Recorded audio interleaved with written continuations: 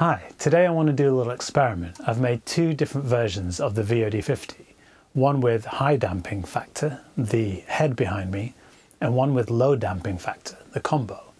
And I want you to tell me if you can hear a difference between the two. But before we start, I want to just say a few words about what damping factor is and how it ought to affect your tone. A simple model of an amplifier is just a constant gain voltage multiplier. It will produce an output of alpha times the input voltage regardless of the load it is driving.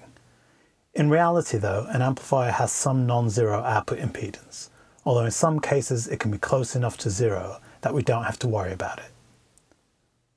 Here's a speaker response graph of the Jensen Tornado 100, the stock speaker of the VOD-50 combo, which we'll be using in our experiment. Now when the speaker is driven by an amp with zero output impedance, the frequency response is given by the red curve. But the higher the output impedance of the amp, the more the speaker response gets modulated by the blue impedance curve, which has the tonal effect of scooping your mids around 300 Hz. This effect is very noticeable, and I demonstrated it in my video on negative feedback. The rising impedance at higher frequency is due to the inductance of the speaker's voice coil, and the low frequency impedance peak is due to the back EMF at the resonant frequency of the speaker. At the resonant frequency, the speaker requires the least energy to set the cone into motion, and the inertia of the system wants to keep it vibrating for a few cycles even after the signal to the speaker has ceased.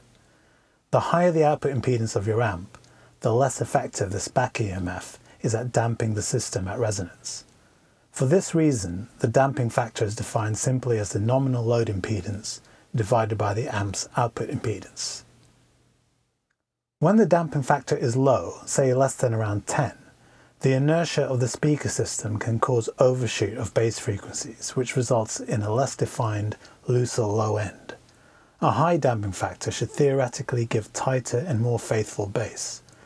But given how low the resonant frequency is of a 12-inch guitar speaker like the Jensen Tornado, it's questionable whether damping factor is even audible in this context. And that's what we're going to investigate in this video. First, let's measure the output impedances of some amps. To do this, we'll load the amps with a resistive load and measure the voltage at the output. Then we'll do that again with a different load, and then we'll have two resistances and two voltages, and then we can plug those values into this formula and we'll have the output impedance. I'm going to use this dummy load set to a resistive value of 6.7 ohms. I can flick the switch to bring it down to 4 ohms. Those will be my two loads. Here's a 50 watt 6L6 amp with negative feedback. I'm running a 1 kHz sine wave through it and I'm measuring around 1 volt RMS across the 6.7 ohm dummy load. When I flick the switch, the voltage drops to 793 millivolts. If we plug these values into our formula, we calculate an output impedance of 4 ohms. Now here's a Fender Vibroverb Reissue on the floor. This time when I flick the switch, the voltage drops to 738 millivolts. Plugging the readings again into our formula gives an output impedance of 8 ohms. Here's a Fender Deluxe Reverb Reissue. This one has an output impedance of 24 ohms. Here's the same 6L6 amp as before, but with the negative feedback turned off. It has an output impedance of 285 ohms. Now here's the VOD-50 combo. The output impedance measures 9 ohms. And finally the VOD-50 head. The output impedance is 230 milliohms, so that is very low. Let's put these values in a table and calculate the damping factor of each amp. As you can see, the damping factors range from 0.03 to 35, quite a big spread. So if we had two amps that were identical but for the fact that one had high output impedance and the other didn't, then the one with high output impedance would have scooped mids compared to the other amp. And if we were just trying to determine what the sound of a high damping factor sounded like, it would be kind of difficult to do that when we're also hearing a difference, and such a big difference as well, in frequency response.